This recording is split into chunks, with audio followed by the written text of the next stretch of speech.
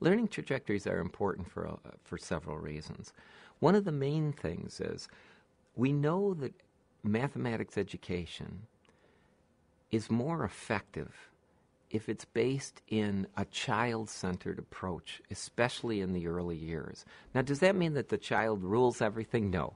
What it means is that the mathematics should be from the children, of the children.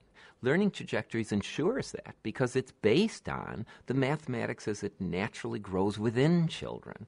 So it makes it developmentally appropriate by definition. The other reason is it's more effective and efficient.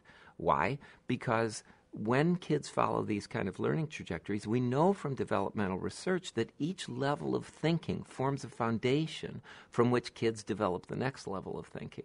So it's natural, then, that education that's built on that is building the firmest foundation for kids as they grow up. We know that those kind of levels of thinking are more essential for the sequence of kids learning than is, for instance, an adult inspired sequence of activities where you say, oh, they must learn this before they learn this before they learn this.